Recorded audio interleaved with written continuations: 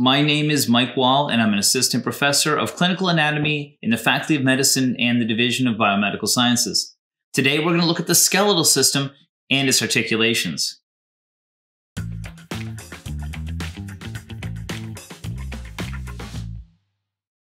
This is a plain type of synovial joint.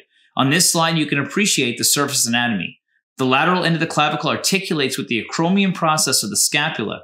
You can actually palpate the joint on yourself or another person. You can feel the prominence of the end of the acromion process, which is the tip of the shoulder, and then you can palpate 2 to 3 centimeters medially to feel the AC joint. On this x-ray, you see the humerus and scapula, parts of which you've seen before with the shoulder joint. Now note the clavicle and the acromion process in the formation of the AC joint. The relatively loose sleeve-like joint capsule for this joint is attached to the edges of the articulating surfaces of the acromion process and the clavicle. A synovial membrane lines the capsule, which is relatively weak, but is strengthened by the ligaments and the surrounding muscles. Let's look at the ligaments. First, we have the acromioclavicular ligament.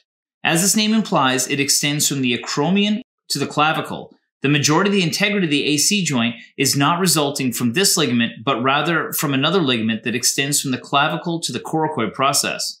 This is the coracoclavicular ligament and is comprised of 2 parts called the conoid and trapezoid, which you can see here. This is also a common site for dislocation injuries, so let's talk about how these occur. There are 2 primary types of AC joint dislocation, and these are further classified into 6 grades from mild dislocation to complete separation.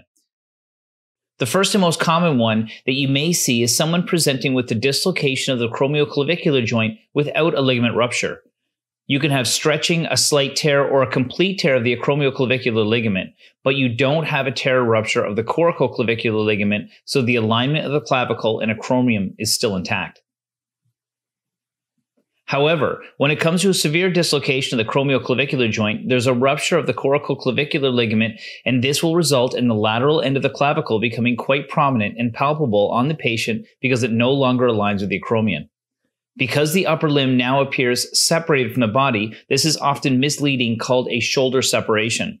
These are very common injuries in contact sports like football and hockey. The skeletal system is divided into the axial and appendicular skeleton.